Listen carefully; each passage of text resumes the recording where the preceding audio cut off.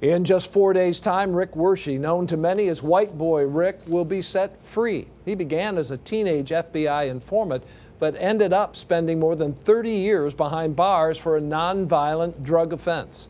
7 Action News reporter Simon Shakett joins us live with a look back at Wershe's experience and what the future might hold for him. Simon?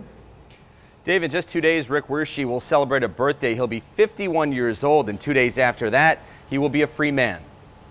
He was in possession of over 650 grams of cocaine, mandatory life. Do you believe a 15-year-old kid was working for the federal government?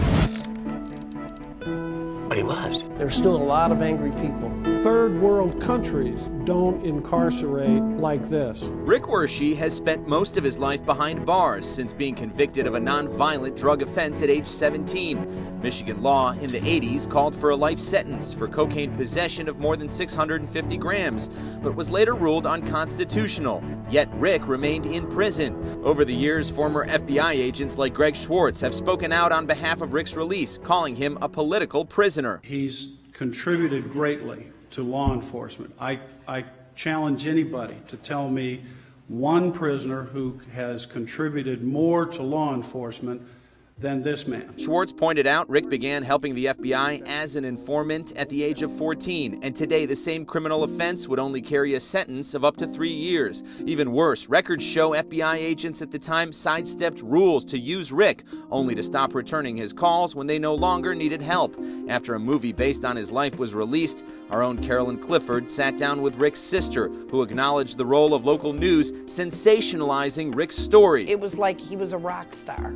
And he wasn't, but it made him more than what he was. Here they were using a child as an underage informant. Many believe Rick was lucky to survive not only being shot at age 15, but a murder attempt by confessed Detroit hitman Nate Boone Kraft. Kraft later advocated for Rick's release in the documentary White Boy and alleged the hit was ordered by a former DPD commander because Rick knew too much about corruption and connections to the family of former Mayor Coleman Young. He wanted us to make sure that we kill White Boy Rick. Experts say Rick's own attorneys at the original trial purposely threw the case to protect bigger drug players. Inside prison, Rick insisted the system had his body but never took his mind.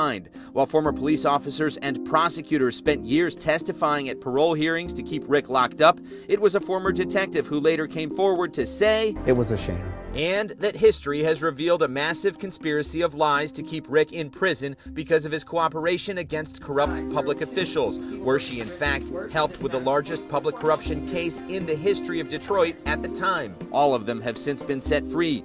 Eventually in 2017, a parole board granting Rick's freedom from Michigan prison with support from Circuit Court Judge Dana Hathaway, who found no reason to keep him incarcerated. He was kind of emotional about it. Sadly, Rick immediately was sent to Florida to finish serving yet another unrelated sentence. Now, thanks to hard work by his attorneys, it's time for a new chapter. Rick is a father, grandfather, and fiance to his girlfriend Michelle from middle school. Come Monday, he'll finally get the chance to start over. I've been receiving calls from people that are ready, willing, and able to interview him for jobs.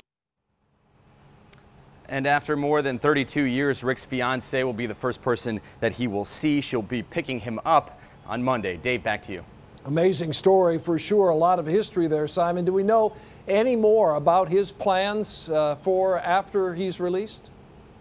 Yeah, not a lot of information's been put out yet, but he has a lot of supporters. He's going to want to see his close friends, some family members, so a lot of people he's going to want to reconnect with in those days and weeks to come. So stay tuned. All right, we will do that. In fact, Simon, thank you for the live report.